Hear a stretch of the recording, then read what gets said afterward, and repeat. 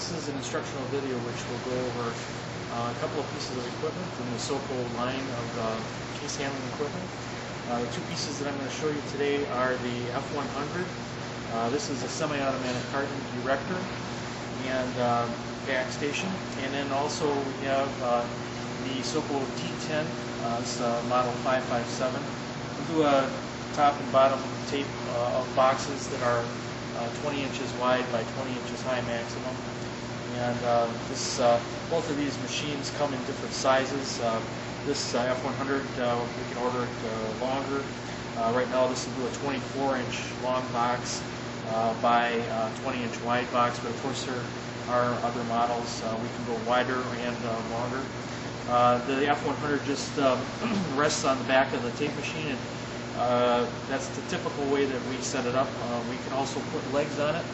The machine already has holes pre-drilled in the sides, so if we wanted to put legs on it and put it incorporate it into a conveyor system, we can certainly do that. But as you see it, this is normally how it's placed next to the tape machine. Again, it just hangs on the back. There's a couple bolts that it hangs on, and it runs on compressed air. There's an air line here, which you can probably see, and we run it at about 80 psi of clean, dry air. That's really what makes it work. Again, the T-10 is basically runs on electrical, single phase 120. You can order in different voltages if you need it to run on 3-phase 230. We can certainly do that. And it'll tape, again, the top and bottom of boxes, and we can go wider. We have a wide body machine. We also can make the pillar taller and handle a taller box. So we can do high production atmosphere, and it kind of bridges the gap between manually folding and taping a box and going into a fully automatic carton erector. This is a low-cost way of getting it done. You just take your boxes, and we recommend that you have them at an ergonomic height, maybe sticking on a pallet like this next to the operator.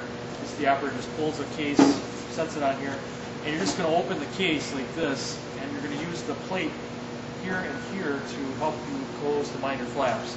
You do that by just opening it like this and then pressing it against that plate, and then moving it against this plate. That closes the minor flaps, and then all you're going to do is just take your box and push it against this micro switch here.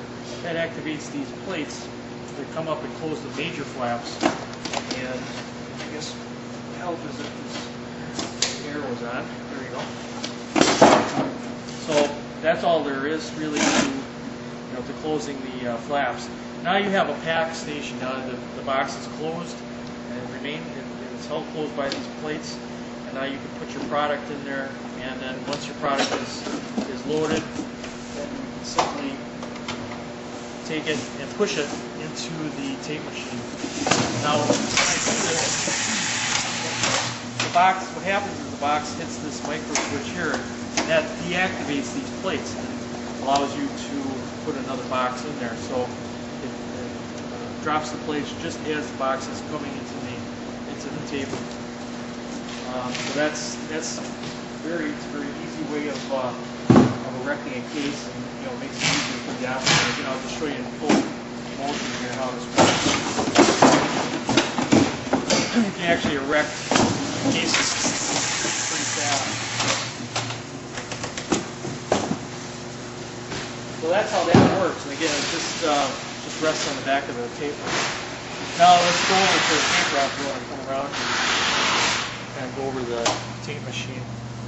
As I mentioned, this model here, we can offer it in different sizes, and we can actually do a very small box too. We can go down to as low as 2 inches in height. So the boxes, handle a wide variety of boxes. And we have, as you can see here, side belt drives. This is kind of standard. This is a 2-inch wide belt. We do offer 3-inch wide belts, depending on the application. If you need more torque, we can give you a wider belt. But as standard, they come with these 2-inch wide belts. That drives the box through past these tape heads. The tape heads are unique, and I'll go over that real quick here. The top one kind of just pivots in the top frame here, And what allows that to happen is there's a quick lock. There's a spring-loaded quick lock in here, and that allows us to basically attach it temporarily to the frame here. You'll probably notice there's a couple of holes drilled in the frame. I've moved the tape head forward. You can also move it back, depending on where you need to place the tape heads. By offsetting them like this, where you have one back here and the bottom one forward, that allows you to take and move the tape dispensers right on top of one another. And you can really go, like I said, a very low box. You can handle a really low box by offsetting the tape heads like that. But it does give you some flexibility, depending on the box that you're handling, to either move it forward or back. And again, what we're going to do here is, I'll just show you the tape head again. We're going to flip it up like this, and we have one of the easier tape dispensers to thread. And basically, you just take your tape that's in the end-wind position, and you just set it on the tape hub here. This lever here locks it in place so it doesn't go anywhere. And then you just take about 2 feet of tape off. And all you're going to do with this tape is just follow the cutout of the dispenser. The tape goes around this one roller here, and then through these 2 application fingers. That's really all there is to threading this dispenser. Just pull that down, and here's your knife arm. That's all there is to threading the tape. The bottom dispenser really is identical to this one. The only difference is it's not, you have to lift it out of the machine. But they're identical. Now, what we do with our dispensers, we're somewhat unique in that we have 3 wipe down rollers. This one here is a one-way roller. It only spins in one direction. And you have your knife arm and your knife. And then we have these 2 wipe down rollers here. One is concave in shape and one is convex. They're also loose on the frame here. And we do that so that if you have an understuffed case or an overstuffed case, the concave shape or convex shape and the looseness of these rollers allow us to wipe down the tape no matter what condition the box is in. So we're going to make full contact with either an overstuffed or an understuffed case. So that's the reason behind that.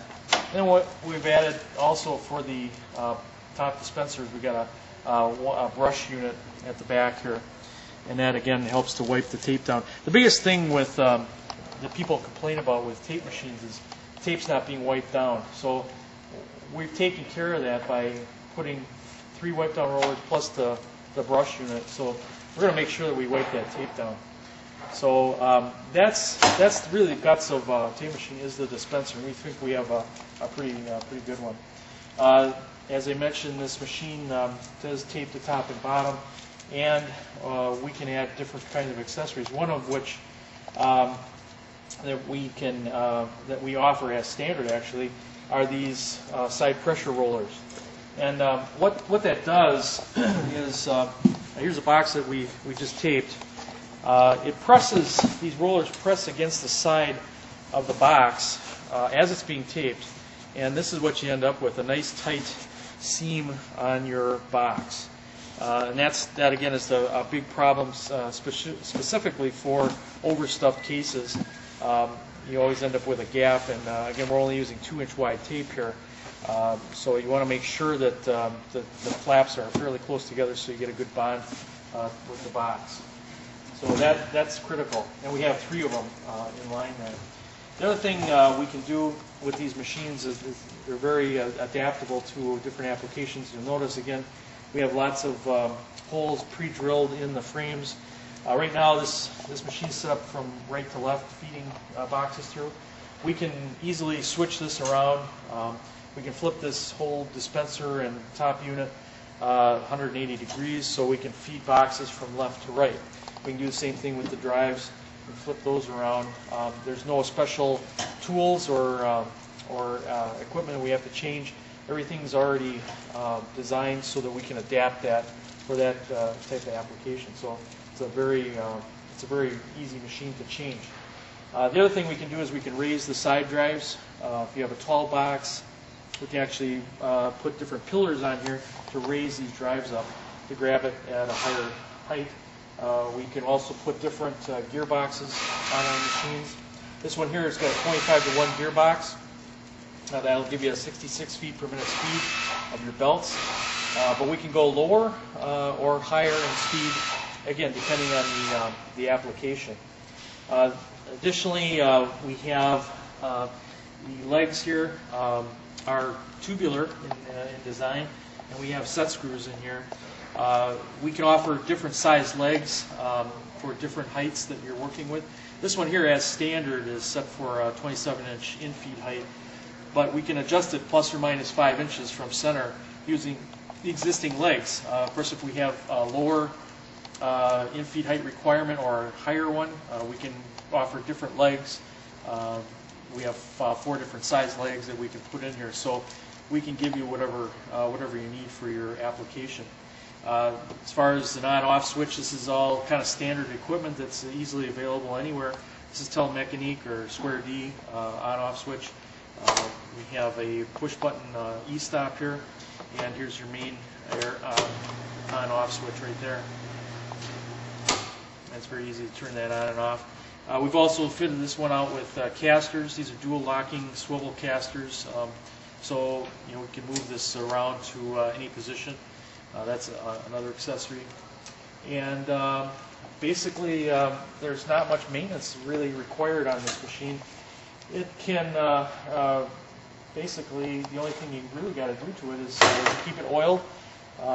With WD-40, what we do is recommend on the knife. Obviously, that's going to get gunked up eventually with the adhesive from the tape, so you want to just spray that with WD-40, keep it clean.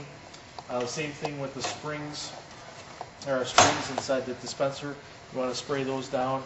And then the back, the pillar, as you probably noticed, there's a gas charge cylinder in here and a cable. So to adjust the machine, it's very easy. You can move it up and down very easily. And you want to probably oil that because it just, there's bearings in back there. So if you're constantly moving up and down, just keep it clean. Same thing with the side drives. They also are easy to adjust. You just ride on bushings. And these are self-centering, by the way. There's a cable system inside here. So setting this up for a box is very simple. In fact, I'll show you. You just take the box, and I'm going to just move everything out of the way here. Just take your box and just put it in the machine. And then, again, we loosen the cable, and now all you got to do is bring these together. As I mentioned, it's self-centering, and you just tighten that down. And then what we'll do is just turn the machine on here briefly, and I'll just move the box in there and just stop it. Then all you got to do with the top stem is just bring it down, just so it's resting on top of the box. Just touching it, and then just tighten that down. And then the side pressure rollers, you just push them against the box, just like that, and send your box through. That's really all there is to setting up the tape machine. It's very simple, easy.